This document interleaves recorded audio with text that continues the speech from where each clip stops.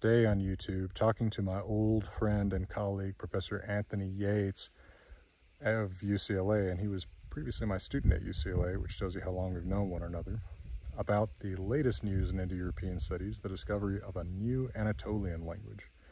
Anatolian is the branch of Indo-European languages that includes the oldest known written languages of the Indo-European language family, such as Hittite and Luvian, the putative language of Troy.